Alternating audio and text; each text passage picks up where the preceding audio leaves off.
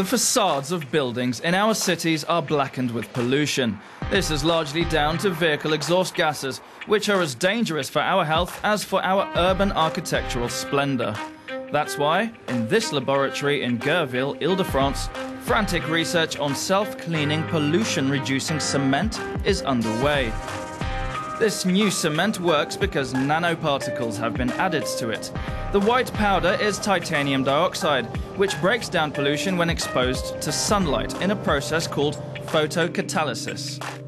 Pollutants are broken down by the nanoparticles when the sun shines and are then washed away by the rain. Laboratory tests have proven that the mechanism works. When polluted air is passed across the new cement and exposed to UV light, the level of pollutants in the air is reduced. So we have the reduction of the pollution up here up to 46% after 10 minutes. Here we directly see the activation of the product and the efficiency on the pollution level. Arnaud Plassy has been conducting tests outside.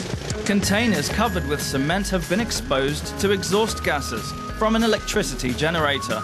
The efficiency of the cement has been shown to vary depending upon the intensity of sunlight and direction of the wind. But before public bodies are ready to pay more for this new cement, they need to be convinced that it's safe. So tests have also been done on the safety of nanoparticles, with preliminary results showing that they're harmless.